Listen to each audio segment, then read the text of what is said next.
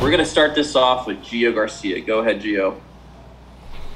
Thanks, Raheem. First of all, congrats on the victory. It was a big game for you guys. I know yesterday, previous to the game, you said you wanted to piss off the 32-52. Looks like you accomplished our goal. How do you feel about that? Yeah, I just feel obviously it's a good victory. I thought we controlled the game for most part for 90 minutes. Obviously, this is the best. I think the best game we played at home. Obviously, so guys are just happy and they want to continue this way at home because, as you guys know, our last couple of games we're not up to par, not up to the level that we know. So to get a victory here in the Open Cup against our rivals is perfect.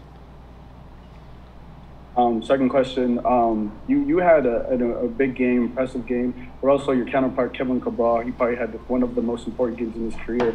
What were your thoughts on him? Yeah, I thought just Kevin was him and Sam were one of the best players on the park today. I think more defensively than not, they were excellent. So I told them when you work defensively, you get rewarded offensively, and you've seen them. One got a goal, and I think Sam got 2 assists. So I told these guys they need to continue like that. They need to continue working, and the sky's the limit for those guys because they're really talented guys, as you can see.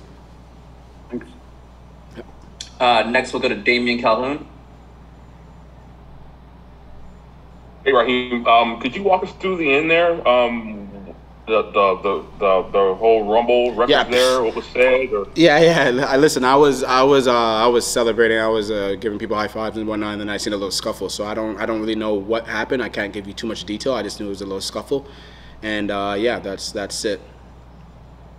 It's one of those games where every game between these two teams are, I think this one, this one was the most heated one for sure. The one that I played so far. So it's good. I think the rivalry needs this. The rivalry needs, it's always so nice. I think in MLS and you see teams in NBA and stuff like that. We need a little bit of grittiness. We need a little bit of fight and a little bit of drama. So I thought this was perfect. You think your comments sort of lit the fire? Yeah, for sure. Yeah, I wish it did. I hope it did. And I didn't mean any malice by it when I said to piss them off. I think they took it the wrong way. I just want to piss them off by winning, which I did. So I guess I pissed them off, right? So. All right, thanks, Ray. Yep. Let's go with Andy Diasa. Raheem, I'm curious. We talked about this before. You are one of the, I guess, let's just say the only player that's played on both sides in this rivalry. And the emotional side is important to me because you've seen it from one side, LAFC traveling here, not being able to win, and now you see it, you being the host and them still not being able to win. So much has changed throughout the years, players, coaches, whatever. From what you could speak to, what gives LA Galaxy that edge? Is it a mental thing? Is it a preparation thing? Is it just everything encompassing in one? Yeah, I think it's a mental thing. They know that when they come here, it's not going to be an easy game. They know. I think it's just like this is the rivalry in general. Being away from home in the rival is not easy. They know it's not an easy task. So I think maybe it creeps up in the back of their mind. So I can't give you the full detail, obviously, but me being on the LAFC side, I knew when I came here to Dignity Sports Health Park, I knew it was going to be a hard game. Next, let's go with Josh Guessman. Hey, Raheem, I mean, when you look at it, you gave them some bulletin board material, and a lot of times I think guys shy away from that. Why?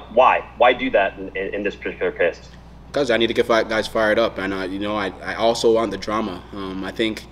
As I said before, I think MLS is a little too soft in terms of players. I think players are too conservative. They don't want to look like the bad guy. But not even that. I'm not even trying to be the bad guy. I'm just trying to light the fire up between both sides and my players. So I think if it has to be a comment, it's going to be a comment. And I thought today the boys were excellent. We were all over them, and it was great to be a part of.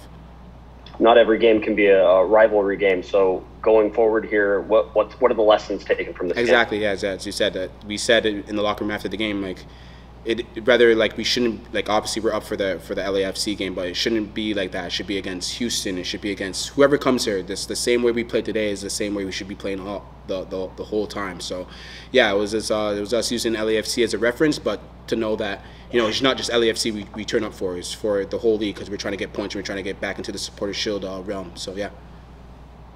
Thanks. Yeah. We got time for a couple more questions. Let's go with Alex. Hey, Raheem. This year you've really settled into playing as a left back, and for a lot of years in your career, you've played all over the pitch. How secure do you feel at your position now at this point in the season? What do you mean by secure? Like, how confident do you feel as a left back now? Oh yeah, I feel very confident. I think my left back is the perfect position for me. Because I'm not that great attacking wise. I'm not gonna get you goals. I'll probably get you assists, but I'm not gonna get you goals.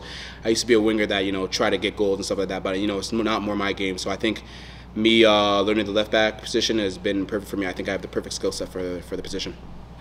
And my other question here, you were called in for the Canadian national team roster. What does it mean for you to have a chance to compete for a spot during a World Cup here? Yeah, it's